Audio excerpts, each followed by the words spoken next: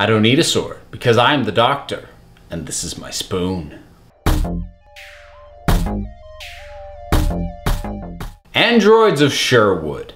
I'm not gonna lie, going into this one, I was a bit nervous. The historical set episodes generally don't really do it for me. There've been a couple of good ones, Vincent and the Doctor, The Girl in the Fireplace, but most of the other ones have been middling to boring for me. They tend to be the ones that fall into the most predictable patterns. And also deal with the most cliches in terms of the setting and the historical figures that turn up. And the funny thing is, this episode kind of does that same thing, but it does it to such a deliberate extreme that it now suddenly works. Robin Hood is so on the nose, and he is such an over-the-top, cliched version of what we all believe Robin Hood to be, that it just makes it fun, and it helps sell it, and it really helps that he annoys the ever-loving heck out of the Doctor. I mean, there isn't really much more to talk about in terms of plot other than that. The Doctor takes Clara to Sherwood Forest because she wants to meet Robin Hood. He says Robin Hood doesn't exist. They immediately run into Robin Hood, and the Doctor could not possibly be any more annoyed by that fact. And as I said, the actual Robin Hood, just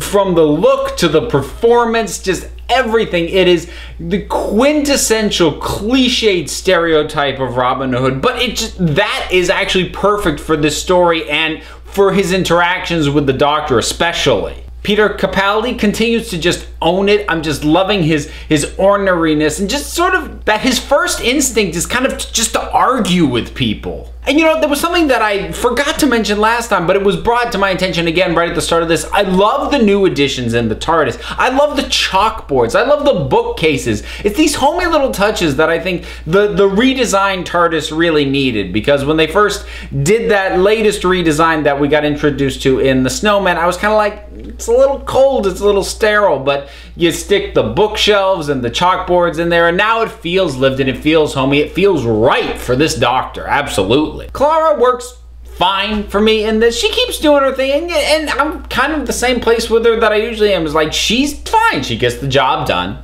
I can't get invested in her. I don't know why at this point. She works better in this episode than when she's having to mine deeper, more emotional places. Not that, you know, the actress is somehow incapable of doing that, but Clara works best when she's fun, and this is an episode that is just fun. Especially because those episodes can actually be really tricky in Doctor Who, because they tend to come off as very superfluous and like they don't matter. But because we've kind of gone back to the earlier template for how a series is gonna go, that we've sort of got these standalone adventures with just little hints that are gonna get drawn together later. In this case, the Promised Land is the hint, as opposed to a much clearer, we are covering a series-long story arc, which we got the last few times. Now, those sorts of stories are great, and I loved those series, but it did mean that when they inserted an episode into those that was just there to be fun, it felt absolutely, completely superfluous. It felt like fluff. Whereas you go back to, say, the first 4 or 5 series of Doctor Who, and it was okay for episodes to be fun because